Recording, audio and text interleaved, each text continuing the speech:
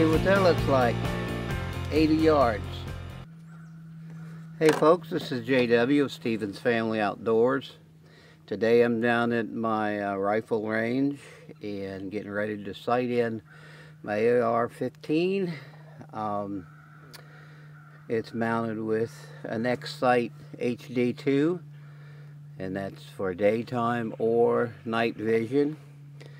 And we can put an illuminator on the front and it lights up out to about 300 yards or so. Pretty decent.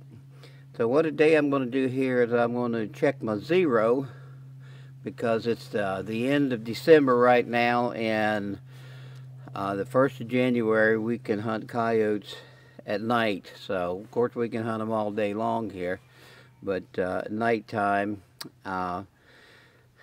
January is about the time my boys and I like to get out and search for them and hunt them for a while. So I want to go ahead, see if I can check my zero on this, and then we'll get back with you here. So y'all hang in there.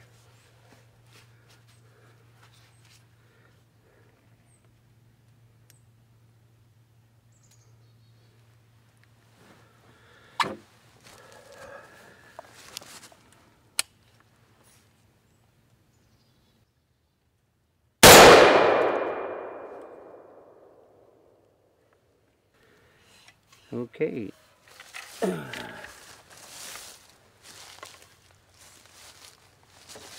I'm gonna walk down here and check this, see exactly where this bullet hit, and then we'll be right back with you. Okay, I just zero this reticle in with the one-shot program on this ATN, and I'm going to take a second shot here and see how close it got.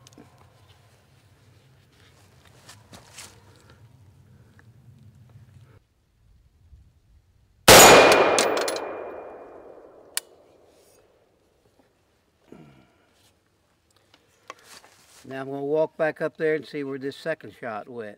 Be back with okay folks, here you go. This is JW again. Just went down and checked that second shot. That's what I love about this ATN. It has the one-shot zero reticle platform on this scope here. And what I did, the first shot was about 2 inches to the right. So I went into the program and found the zero application. What it does, it puts the crosshairs or the dot right on your bullseye, and then you move another set of crosshairs over to your bullet hole, and then you save it and exit, and then that zeroes that scope in, and you could actually even take it off the gun and put it back on, and it's still zeroed. And I reckon those coyotes ought to be worried, so y'all come back and see us now, all right?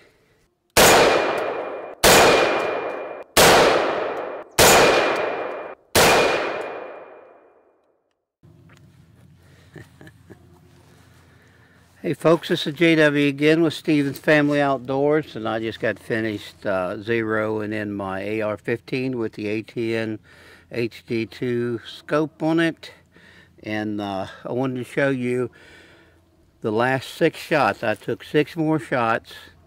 One of them was slow and steady, and the other 5 were rapid fire within a second apart. And I wanted to show you where they went.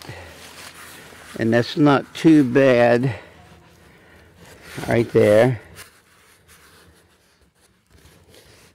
We've got, well, 2 of them down here. Of course, that was rapid fire, and I still think that would have hit a coyote at 80 yards. We're shooting 80 yards.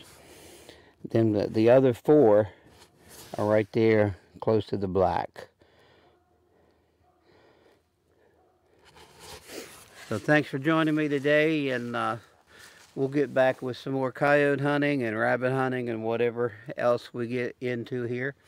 Going to do some otter trapping on Monday, so we'll have a video up on that there too if we connect with something.